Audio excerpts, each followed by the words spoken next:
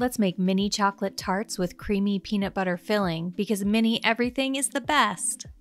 Combine oat and almond flour with cocoa powder, mixing well. Then add maple syrup, vanilla extract, and coconut milk, mixing again until you have a somewhat cohesive dough. Press the chocolatey dough into mini tart pans and bake.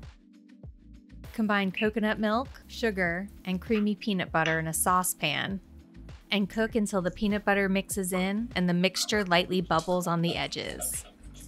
Spread the peanut filling into the chocolate shells and chill the tarts.